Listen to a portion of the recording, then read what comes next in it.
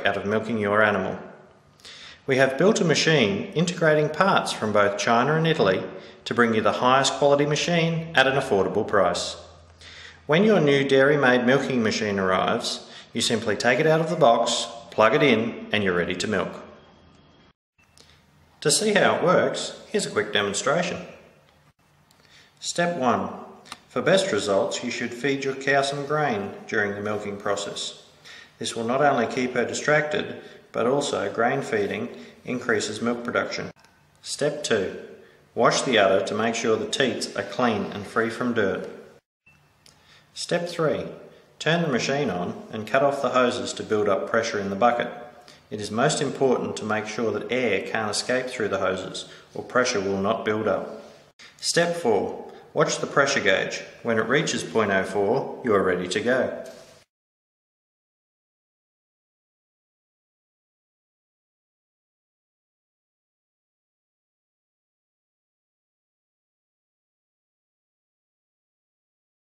Step 5. For first time users, this step takes some getting used to, so please pay attention. Move down beside the cow and, one at a time, put the cups on the teats, starting from back right, then back left and front left, as shown. Make sure you do this as quickly and as smoothly as possible, or you will lose pressure and the cups will not stay on the cow. Try to guide the cups with your hand rather than trying to look under the cow. This technique is faster and more efficient.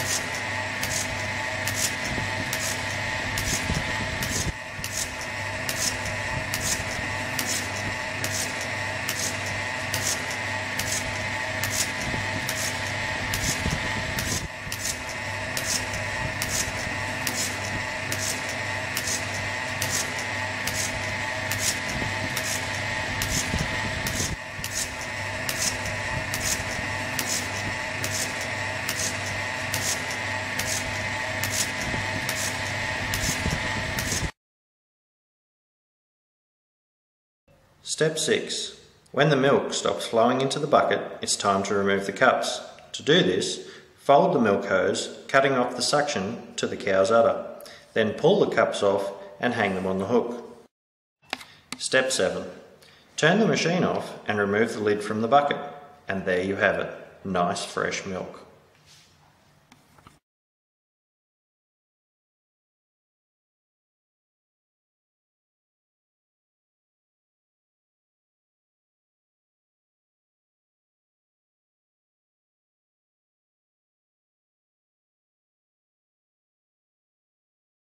Alright, it's time for cleaning.